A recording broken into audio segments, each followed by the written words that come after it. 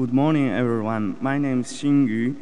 Today, I'm introducing our work, Hallucinating Very Low Resolution Unaligned Noise Phase by Transformative Discriminative Autoencoder is a joint work with Fatih Porikli. Phase hallucination aims at recovering high-resolution phase images from low-resolution ones, thus facilitating human perception and then computer analysis.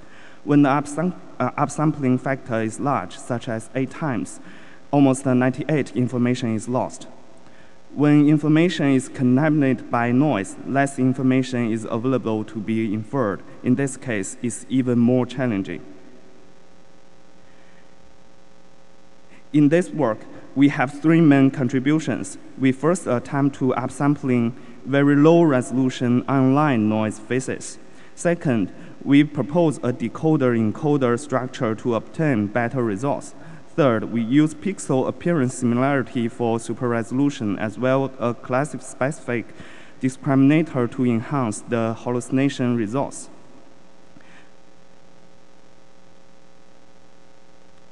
Here is a naive scenario. We employ BM3D to reduce noise and then align the denoise low-resolution phases. Finally, state-of-the-art phase hallucination methods are employed, such as URDGN and CBN.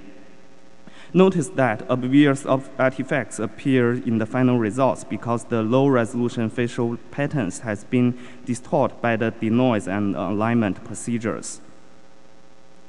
On the contrary, since we do denoise alignment in the decoder 1, our results contain more details and are more similar to the ground truth.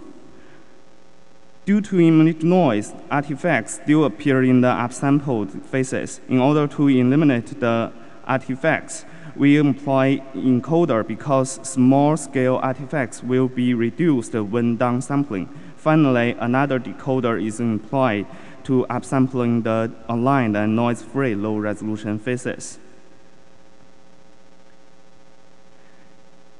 Instead of denoising aligning low-resolution phases separately, we interweave a spatial transformer network and then deconvolutional layer to construct our transformative upsampling network.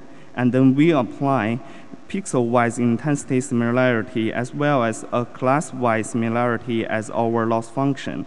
For encoder, we enforce the appearance similarity between the downsampled low-resolution phases and then the downsample version of the ground truth.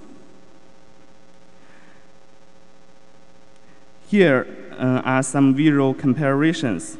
As seen in the final results, the performance of other hallucination methods degrades dramatically due to the noise and the misalignment. Our methods can still produce authentic high-resolution faces regardless poses and then expression variance. We also compare 3 different scenarios. Among all the cases, our performance achieved the best performance. Our method is trained at the strongest noise level. For low-level noises, our method performs even better as shown in the red figure. Thank you very much. Welcome to our poster.